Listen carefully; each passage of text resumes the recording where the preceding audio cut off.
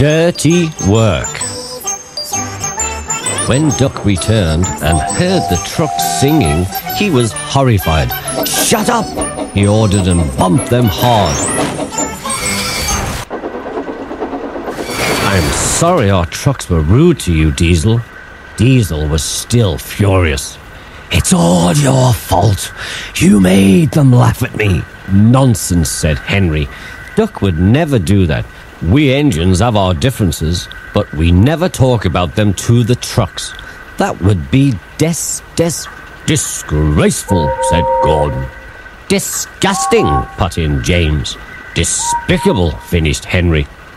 Diesel hated Duck. He wanted him to be sent away, so he made a plan. He was going to tell lies about Duck. Next day, he spoke to the trucks. "I see you like jokes. You made a good joke about me yesterday. I laughed and laughed. Duck told me one about Gordon. I'll whisper it. Don't tell Gordon I told you," said Diesel, and he sniggered away. "Ho, ho, ho," guffawed the trucks. "Gordon will be cross with Duck when he knows. Let's tell him and pay Duck back for bumping us." They laughed rudely at the engines as they went by.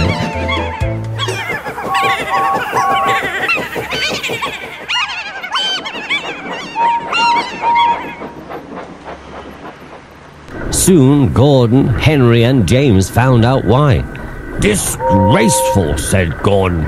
"Disgusting," said James. "Despicable," said Henry. "We cannot allow it." They consulted together. "Yes," they said. "He did it to us. We'll do it to him and see how he likes it." Duck was tired.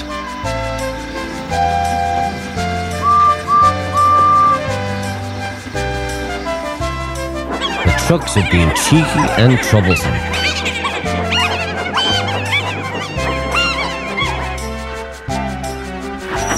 He wanted a rest in the shed, but the engines barred his way. "Whoosh! Keep out," they hissed. "Stop fooling," said Duck. "I'm tired." "So are we," said the engines. "We are tired of you. We like Diesel. We don't like you. You tell tales about us to the trucks."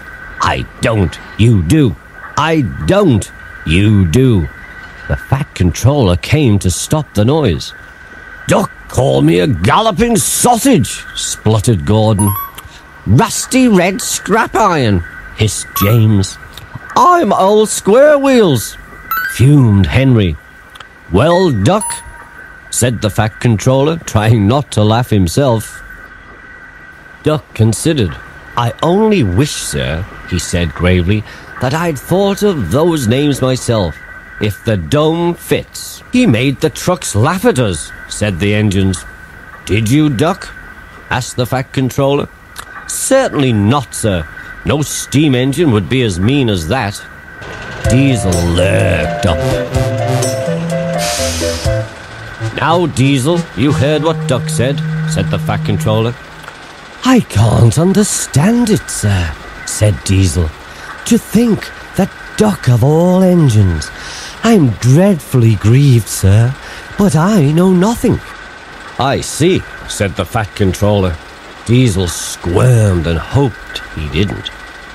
"I'm sorry, Duck," said the fat controller, "but you must go to Edward Station for a while. I know he will be glad to see you." "As you wish, sir," said Duck. And he trundled sadly away,